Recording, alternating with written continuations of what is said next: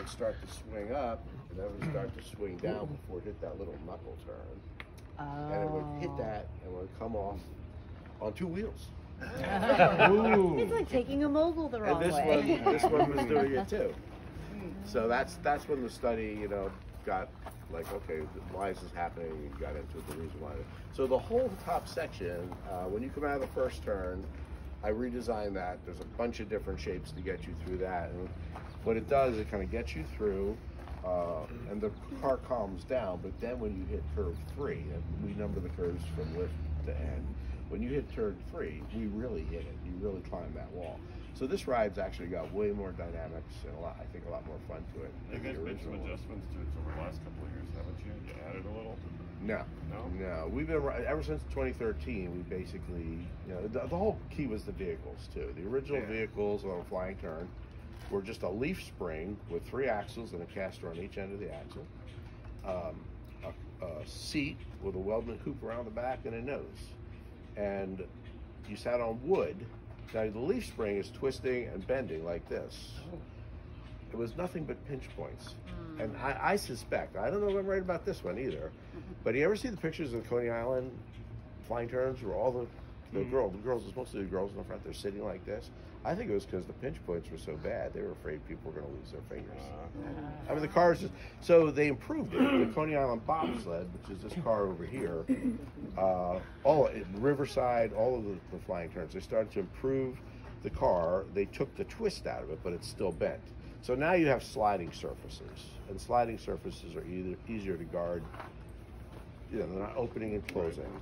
You might still get a zinger, but you're not going to lose a finger. So that's the way that car was done. So I actually, when I came on, I tried to pursue that route with the car, and the car was too heavy, and it didn't work very well at all. I also tried dampers to try to make it almost sort of pseudo steer as you went through the turns, and that worked great until we changed the weight. You know, the weight's a big issue on this ride. I don't know if you're aware. You know, you're sort of being weighed, right? Heaviest front seat to back seat, right? Makes sense. And you know, when I first came on, they were talking about that. And we had a 5-car train, one of these.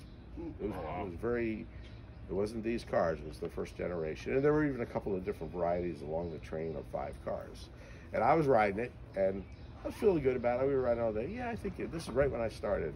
And I was working with Jim Martini, and I go, I think I'm gonna hop in the back. I weighed 250 pounds at the time. I'm a little lighter now. He goes, you sure you want to do it? I'm like, yeah, I'm gonna try it. Nothing like being a guinea pig. Came out. First car went up, slammed into the side rail immediately. I'm like, humana, right? It comes down and it swings across. It slams into turn 2. Then it kind of settled out, and then I hit 3, and then I don't even know. I know I hit at least 1 or 2 more times on the way down. But I was like, this is how Mike Boodley's going to die. in a pile up of flying turns. So that really drove home. Yeah, we are. You know, and you wonder how many parks could do it, who could really control the loading, and Knoebels can, because they have good staff and they're willing to take their time. And you know, he built this ride with a capacity of, we were hoping for 300, which we could theoretically get if we really jam people through. But how many trains you run at a time? Or can you run at a time? We can run 3. We have 4. Every day there's various maintenance that goes on with them. So the one big problem with this ride, ever since we opened it, and it might have something to do with the change in distance between the turns. I don't have the original one to compare it to, but it barely made it up that last hill. And lubrication and weight, all very important for this ride to run. We have a threshold of speed that we're constantly monitoring. If it suddenly closes down on a really hot day, chances are we got an overspeed. We have various things we try to do. Yeah, various things we try to do, and we don't put people on it until we've reached a certain speed either. And it's a time. It's just a timing. I don't know what the actual feet per second speed is, but we measure it from, you know, basically when we drop off the lift to this set of photo eyes right here crossing, and that's how we monitor the speed of it. And each individual car is sort of monitored in the helix, so we kind of know what's ahead for that car. We adjust the lift speed as we drop it off. And you've probably seen there's a brake up top too. On the hottest days, you will slide all the way over that brake, and in between scenarios, you might get on it and feel it drop out, because what we do is we measure the speed in the helix, we kind of know what that train is going to be doing, and we operate the brake and we drop it off the lift to accommodate, to bring you home within that envelope of speed. So early on, the mornings, because lubrication is very important, the mornings grease is stiff, and it was not getting up onto this catch. I don't know, did anybody ride it last year? A couple of years ago, but Yeah. Well, maybe not last year, when we first opened it. yeah. Okay, Yeah. so you know, it came up, it very sweetly came up and just kind of, we caught it, and then you got on the brake run. Well, the morning to start up, the guys would have to winch the trains up numerous times. It was dangerous when it's wet. Yeah. Believe it or not, on these 24-degree lifts, when the car stops, the casters cock and it will break itself. There's enough friction. So that kept the train from backing down the turn if it didn't make it. But on wet days, it would slide all the way down. And the guys are sliding down. So it was too much. It really, and we did this since 2013. Other problem, that was bad enough. We just say, throw the man hours at it, get the ride running in the morning. But then, if it rains, you'll notice we'll take a train off because the speeds do start to drop. Friction of just moving water out of the way is greater than the lubrication benefit of water. So then we take it off, and then the sun would come out, and for us to bring on the other train, we would have to dig it out, and we couldn't run the ride with people while we had a train that wasn't making it home. So, Oh, I'm sorry. I have a question. Yeah. Before I forget, is the heat or the sun a bigger factor? Because the sun will bake it. Yeah, whereas the they heat both is kind of just- work together. I mean, the sun is a radiant heat, so anything the sun, you're out in the sun, you feel it. But I don't know if you noticed, the station also has air conditioning for the hottest days and heat. Like when you go up today, it might be hot. Oh, tonight it might be hot. We're not. What are we doing a run? We're doing a run tonight. It's probably going to be hot, just to help things get around. So anyway, this struggle with being so marginally finishing with friction, we've been talking for years about what would happen if we just dropped that last turn to the ground and added yet another lift to the flying turns. And they approved it for the 2019 season. We started working on it. Of course, COVID came and things changed, but we just got it open this year.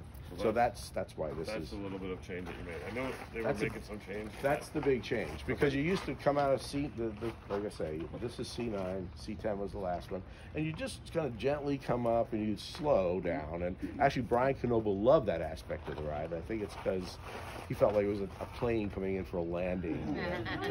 Well, now it's a rough landing. But we catch it. I mean, the cars have shocks on the side. You'll see it. You'll feel it. One thing I was really impressed with when you come into the lifts, well, when we rode it the other day, I mean, it was just like a smooth transition. There was no bump. I mean, you ride some of the new fiberglass ones, and you come into the They next catch lift. it. It Yeah, wasn't like shaky. yeah. The captures are difficult. I know the Intamin ones with the single cars, they're really. Yeah, this was just like, wow. I mean, you didn't even feel. At least our Well, ride, you we will. didn't. You won't really feel this, but you'll hear this. There's shock absorbers that the guide wheels that guide you through the station, through the brake, up the lift, any area that we need to basically keep control of the center of the train. They're on what we call swing arms, Okay.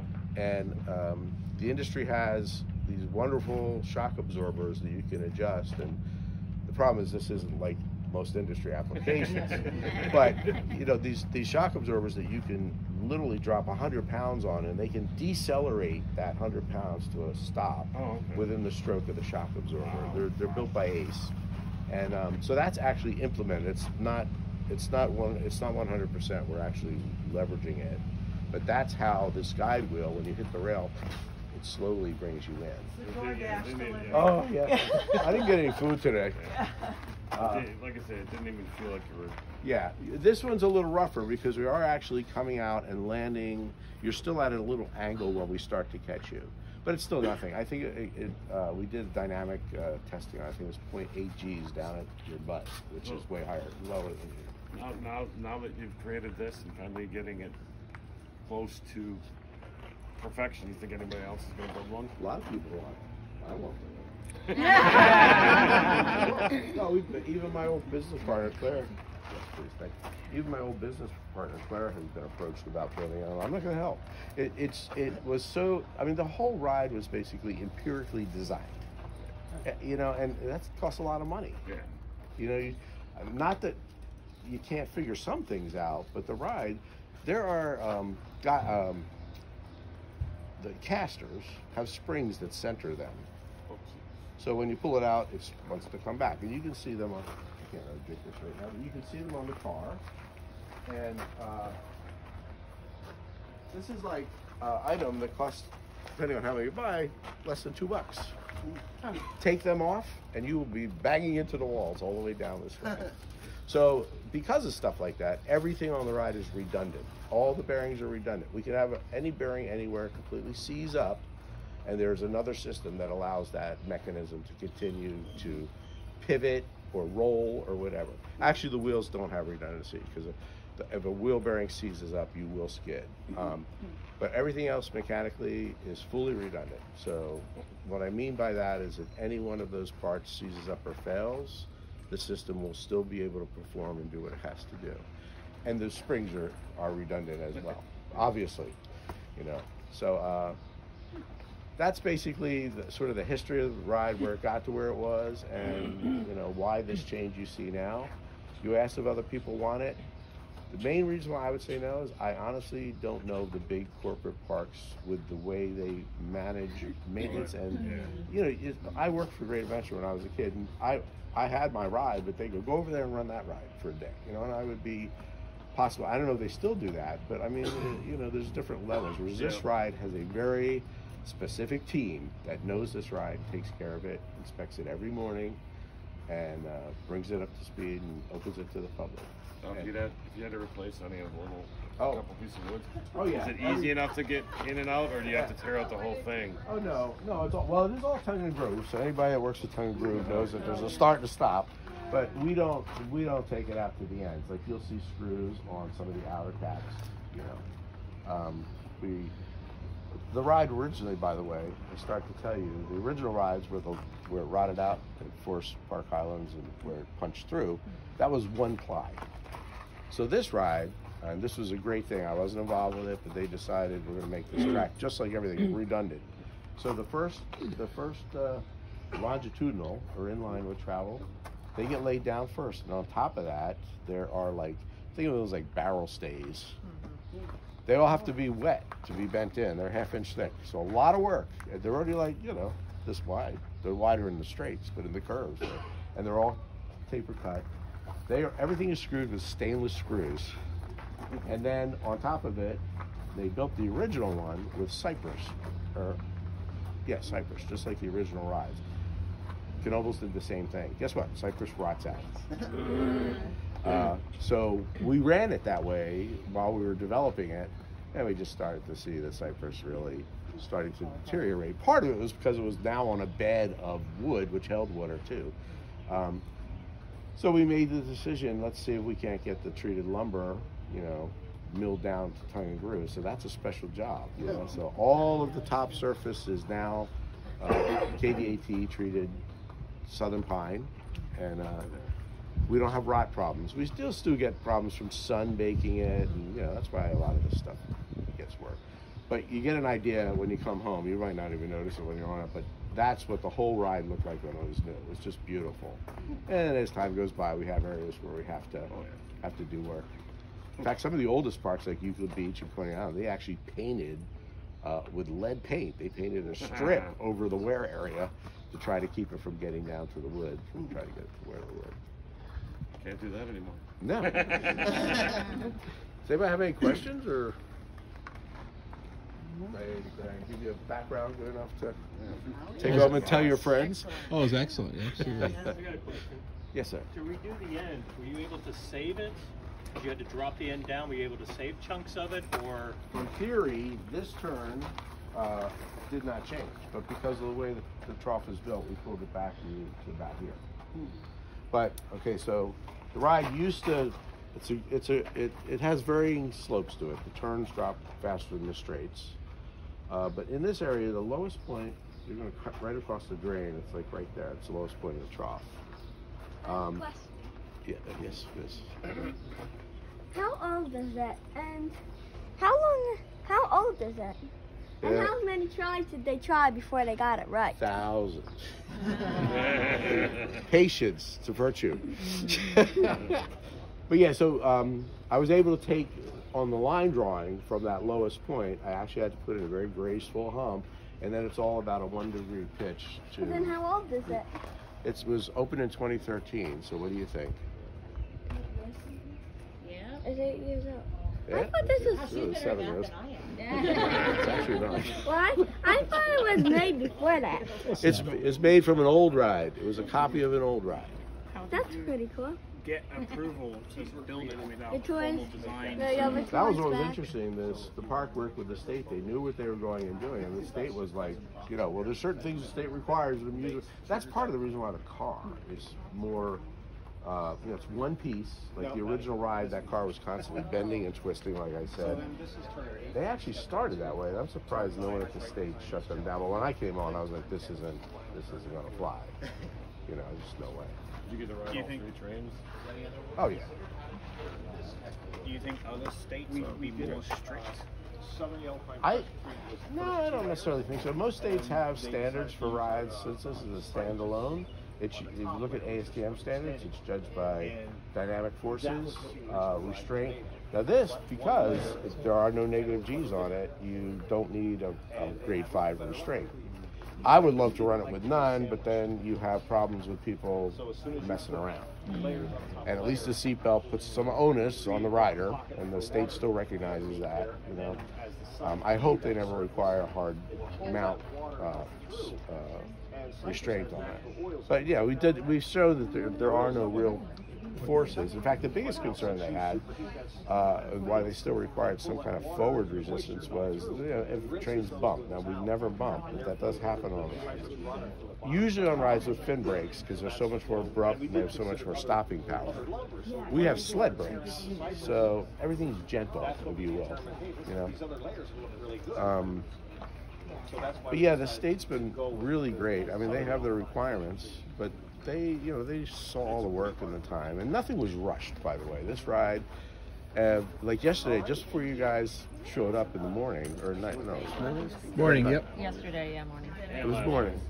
There was Guys, before you leave, can everybody get into a group shot, please? There was a sensor literally went bad 5 minutes before you guys. Oh. And because they know the ride, the electricians came over, they were able to trace it out. And they found exactly where it was and replaced it, and we were open. So I have a quick question. So you used to work for CGI or Great Coasters? Or Great Coasters. I actually started Great Coasters with Claire Haig. So you rode 3 of my rides this trip. I did Dutch Wonderland for CCI. Okay. And then I started Great Coasters, and we did Wildcat and Lightning Racer at Hershey Park. Oh, wow. Yeah. Awesome. That's quite a resume. What's your favorite? Whichever one I'm riding. Politically correct, right? Yes. Did you work on the Wildcat in Branson? Yes, I did the Wildcat Branson. They tore it down. I know. That, if you had to say a favorite, now that one's gone, I could say that one was probably, because you know what? It was only 80 feet tall. And it really had to me, it had a lot of fun. I would have known you were going to be here. I would have worn a shirt. What's that? I have a Wildcat t-shirt. Do you? Nice. Yeah, I was disappointed when the park didn't make it. It was a big risk, you I would know. love to move it. Well, they talked about it, but Rocky Mountain was starting these more aggressive rides. And, because I was like, there was so much topography. I mean, you can't, it's not good to add a lot of structure, but we're in Silver Dollar City. I really felt they could find a place where they could remove structure and just drop it in. You know what I mean? Like shorter structure, but they weren't, they started talking about it, but it got cut short. You guys can all just go. It was awful. It wasn't even worth it. You just don't even waste your time. Well, that's my protege. That's Jeff Pike. I taught him. I hired him and I taught him. It's like single ski. I might have missed it, but so the first smaller drop was the purpose of that to basically be able to get a good feel on speed before sending it up into the main chute? You mean the spiral? Yeah. So Okay, so because of the lot, they had to change. Basically, the Coney ride just got you to this point here, the lift. Mm-hmm. But because of the lot where they had to put the station, they had to add a way to get you up over here. Yeah. So originally the spiral was going to be completely enclosed and turned into kind of like a dark thing. Yeah. But you know, just getting the ride open became the biggest challenge. Yeah. It's still fun. I think the spiral, it gives you a feel of exactly what you're in. You sense that, hey, there's nothing really but physics taking us down this track. And you get slow, and then you bank, and it's all stretched out in the spiral, and then it gets hectic up here. So the ride builds an intensity, which is what I like. By the way, I know you got to go up, but one more quick thing. You're all roller coaster lovers. What got me hooked on this ride is the dynamic change and the rapid succession of them. When you're in the turn, you are literally feeling vertical G's of 2.8, 2.86, sometimes 3, down in C7. And when you come out of that turn, there's no smooth transitions. You come right out of an arc into a straight. So when you come out, all that goes away, and you're almost at 0 as you fall down, swing through 1G, then you get almost up to 0, then bang, you feel it again. And probably the best 2 turns to feel it are on 4, if you count the turns. When you go up on 4, the car literally does exactly what I'd like it to do at every turn. It goes up, boom, it just hangs on that turn, and you fall right out. So you're going through these rapid dynamic changes, which is something you won't experience on most railed rides. Yeah, it's hard to pull 2 and then go to none immediately. Right. One more. When we rode it years ago, probably maybe a year or so after it actually opened, it didn't seem as fast. It seems faster now. Is that? It depends on what day. Honestly, like I say, the threshold of safety to run it has always been the same. I understand that. So you might have been on a slower day. Have you ever on one where you're feeling the brake at the top? You're on a fast day. You know that. I got to let you guys go. So 15, okay? Thank you.